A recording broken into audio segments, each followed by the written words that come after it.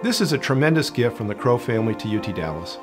This art collection has inspired learning and dialogue for more than 20 years, and we look forward to it touching many more lives. This is a collection that is ready to be brought to the student population. I imagine research projects that are based on the collection. I imagine our curator leading teams of students into understanding more about the collection, more about works of art.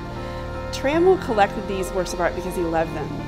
And so there's a wealth of art history to study around these pieces, and I think that will only benefit the university and the museum.